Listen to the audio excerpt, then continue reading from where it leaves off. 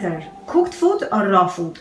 Well, for me, I've learned it was cooked food to some extent. Raw food is #1 for me, but as far as transitioning goes, I noticed that I got better out of eating a cooked squash, let's say, or warmed fruit. If I actually cooked some fruit in a pot versus eating avocado.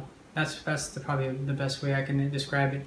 Eating avocados, coconut meat, nuts and seeds, that is more of a burden to my body and blocks me up, actually obstructs me, Constipates, right? Constipates me versus me cooking some spinach or me cooking some beets or steaming veggies or cooking a vegetable broth, right? Yeah, I stick to fruits. I'd rather cook if that's the case, going back on that way, I would eat cooked banana or just put in some water and cooked apples, things like that, make applesauce.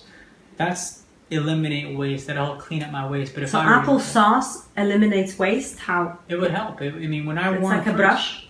I think so. I think it works as a brush. For me, when I warm the fruits, maybe it establishes a certain temperature that my body's already at. So it means it's less effort for my body to heat up and so forth. So when I eat it, it cleans out my body really fast. And it's the best tasting stuff ever. Any kind of fruit that's been warmed up a bit. Even warm lemon water was a little sweeter than if it was lemon water. Yeah, so a lot of people nowadays, because the raw food is so popular, yeah, they condemn cooked food completely. What do you think about this? I think there should be a book saying, stop constipating yourself, because that's a lot of these raw food gurus and authors seem to be obsessed with constipating themselves and constipating other people, not just themselves.